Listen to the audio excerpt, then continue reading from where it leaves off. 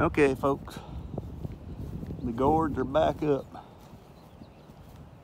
Well, I never take mine in, but I did lower them down for, winter type winds and things of that nature. But they're back up. Hadn't seen a martin yet, hadn't heard a martin yet, but it's time for them. So I got all my gourds back up to operational height. So we're ready for the martins. Today it's kind of blustery. It might be 50 degrees out here,